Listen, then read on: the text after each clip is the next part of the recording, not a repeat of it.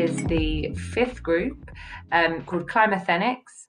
They're made up of two CSC alumni from Sub-Saharan Africa representing Tanzania and Nigeria. The presenter will be Babatunde Osho, and answering questions will have Irene Ndibusha. So without further ado, over to you, Babatunde. Thank you very much for the introduction, Catherine. Ladies and gentlemen, the challenge we are addressing through our policy proposal today, we focus on climate change awareness gap in Sub-Saharan Africa. And shortly, I will tell you why this is important. On your screen, on the right-hand side, is the outcome of a survey conducted by Gallup seeking to investigate how much people know about climate change. From this, we see that climate change awareness in Sub-Saharan Africa is the lowest at 44% of the population. And out of this 44%, 56% do not consider climate change as a serious threat, as shown on the bottom panel. So going by today's population estimate of about 1.136 billion people in Sub-Saharan Africa, can say that only less than 200 million people distributed across the 46 sub-Saharan African countries who are climate change aware consider it as a threat. So we observe there is a correlation between this lack of awareness and the majority of African governments' climate change inaction. And as they know that they consider climate change not being a top development priority like public health, security, and poverty. So, and this has further led to a severe lack of information that quantifies the socioeconomic implications of climate change and also inadequate institutional capacity to tackle it. Awareness is a greatest agent of change. So lack of climate change awareness in SSA is a challenge we need to address to ensure the effectiveness of mitigation and adaptation policies. Next slide, please. So how do we address this challenge? We propose the use of mass media, specifically television and radio, to scale climate change awareness and educate the populace. Based on a review of different academic texts and policy documents, TV and radio is an instrumental tool to the development of perceptions and lifestyle. This is grounded in psychological effects of repetition and visual appeal. Climate change awareness and behavioral change in this context through high frequency, top of the mind, and non-intrusive audio and video content translated into different languages to reach a wider audience. Specifically, we are talking about content of less than a minute in duration that can be introduced in between broadcasts. So we will be targeting high-risk population in terms of climate vulnerability, comprising of young people, dwellers along coastal areas, and indigenous people, among others. Understandably, SSA has a young population. So while we will be reducing climate change vulnerability over the long term by targeting young people, we can achieve results in the short term by also targeting adults up to the age of 75. This is premised on the fact that majority of policymakers in SSA who are influential to decision-making fall within this category. Click, please. It is interesting that there has been an uptrend in the number of TV households over SSA over the last 8 years.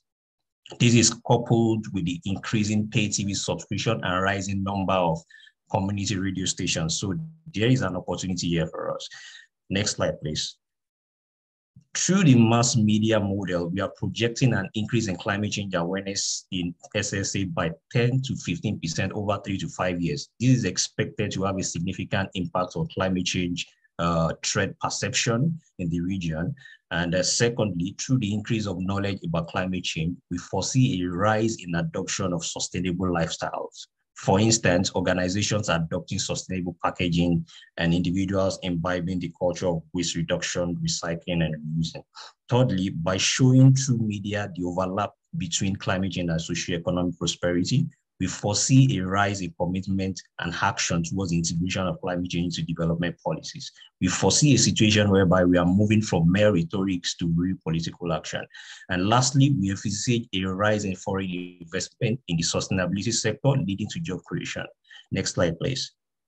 So to implement the mass media policy model,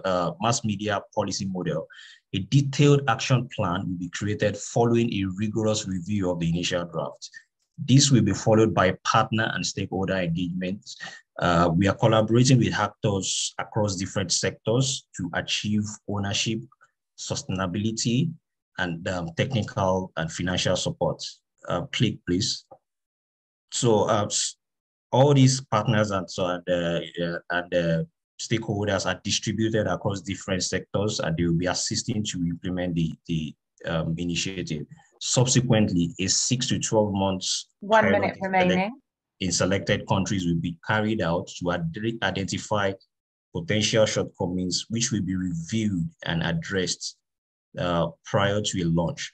Finally, an effective monitoring and evaluation strategy will be developed to address delivery and impact of the project over time. So at this point, I would like to say thank you very much for listening on behalf of team Climathenics, and I await your questions. Fantastic. Thank you so much, Babatunde. Over to you, judges. Yeah, David, if you'd like to ask a question. Thank you very much. And thank you very much, Babatunde, for this presentation. It was very clear. And I see the approach that you're taking. And my contribution is more of a comment rather than a question. Given the current trends, and my work takes me to Africa quite frequently, especially before the pandemic, wouldn't you consider social media as opposed to traditional mass media as an excellent conduit, given that the large percentage of the persons that you're trying to reach are young people, and the rate of growth of mobile phone usage and app usage is probably greater than the rate of growth of access to televisions? Isn't that something that you considered, or you think that may be feasible? Thank you very much for that question. Okay, so in terms of social media usage, we understand that most young people are on social media these days, and there is a large, when you look at the trend, talking about acquisition of mobile phones in Sub-Saharan Africa, it's trending up. But we need to also look at the fact that we are looking to target or carry along people that are in the rural areas who might not have access to internet-enabled mobile phones. And again, in Sub-Saharan Africa, from data, we see that data is still costly in most countries in Sub-Saharan Africa. When you compare that with the cost of having a radio, we see that having access to radio could help compared to internet access. So yes, social media is a very good option, and it could help to reach the younger population. But however, we need to also look at how people in the rural areas who might not really have the financial might to access data to connect to the internet, and other issues such as expensive mobile phones could also impact there. So thank you very much. Excellent answer. Thank you. Yeah, thanks so much, Babatunde, and to Dr. Bano for your question there. Any further questions, as ever, do pop them in the chat, and the team will be on the call to be able to answer those.